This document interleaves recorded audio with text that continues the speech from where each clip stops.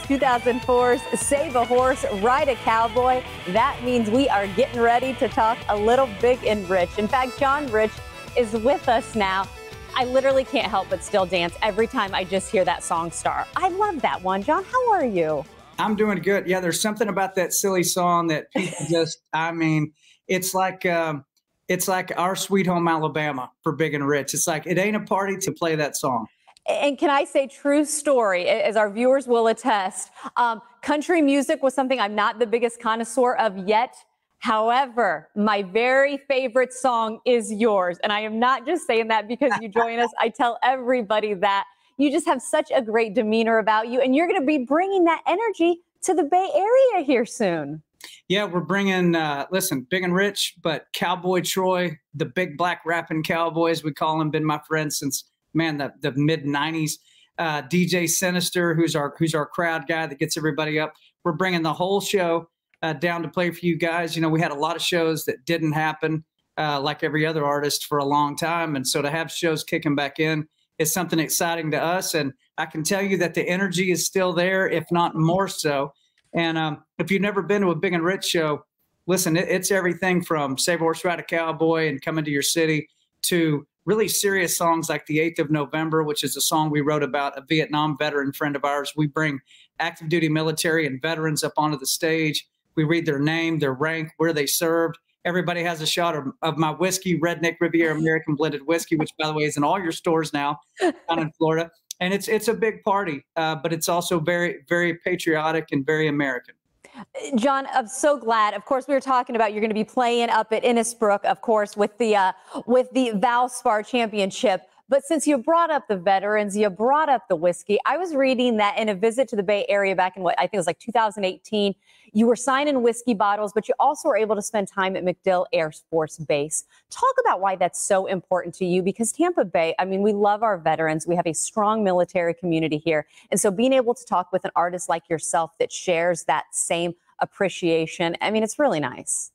Well, America is the only country in the history of the world that has given its citizens the right to pursue happiness, not the right to necessarily be happy, but the right to pursue it, the right to go after your wildest dream, the right to exhaust your potential.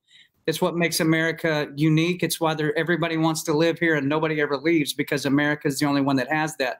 But there's only one reason why the right to pursue happiness is still an inalienable right for the American people, and it's called the United States military. You know, throughout our history as a country, empire after empire has tried to take America down and take away our freedom, but nobody's ever been able to do it because of the men and women in this country willing to fight and die if necessary to keep our rights alive. So a guy like me, listen, I'm nothing fancy. I've got a high school diploma. I grew up in a trailer in Texas. I mean, literally nothing fancy in my background, but I do work hard. I think big. I dream big, and I have the right to go after those dreams because of the rights granted to us, protected by the United States military. So when I get a chance to go to MacDill or any other base around this country, I always jump at those opportunities to be able to say thank you. John, that was so well put. I would say I think you need to be a broadcaster and have your own show. But guess what? You are doing that.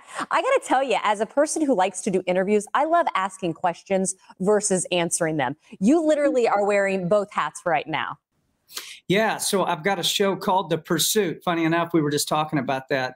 And I interview people about their pursuit of happiness in America. Well, that's a great subject. That's a great frame to put anybody's story in, whether you're a famous person or just a regular old guy or gal in this country. I think everybody wants to go pursue happiness. So I sit down people from all different backgrounds. I don't care if there's no politics. We don't discuss politics. We talk about the American dream and what it means to really work hard, to fail. That's a big part of everybody's story.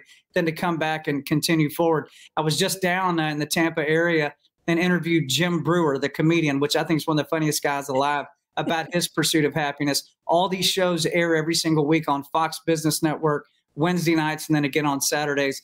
It is wearing both hats, because I've been interviewed thousands of times in my career. I get to sit on the other side of the table now and ask them the questions that I want to know. Okay, well, we are almost out of time. What would you ask yourself as we get ready to wrap up and we want to get people out to see the Valspar Championship and have fun right along with you?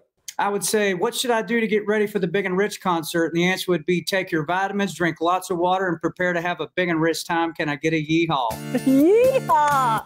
Thank you so much for being with us.